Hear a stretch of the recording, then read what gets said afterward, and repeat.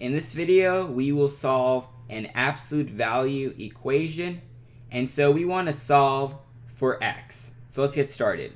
So we'll first hit menu, we'll hit algebra, we'll hit solve, and we want to get the absolute value template. So if we hit this icon right here, we go to this absolute value sign right here. We double click on it, and now we write what we have. So we have 5 minus 4 times x, and on the outside is equal to 20. And whenever we want to solve for x, we write comma x. This is very important. Comma x. Like this.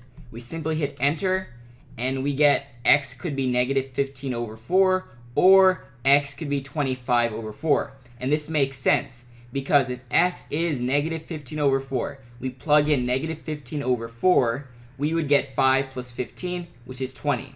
Now if we plug in 25 over 4, we get 5 minus 25, and the absolute value of 5 minus 25 is the absolute value of minus 20, which is going to be 20. And so it's correct. And now we'll solve this problem right here. So the exact same way. Menu, algebra, solve.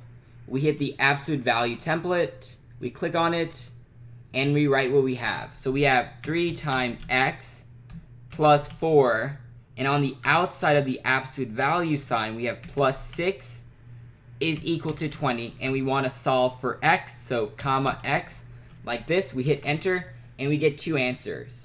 X could be negative 6, or x could be 10 over 3. And that's how we can solve absolute value equations using the TI-nSpire.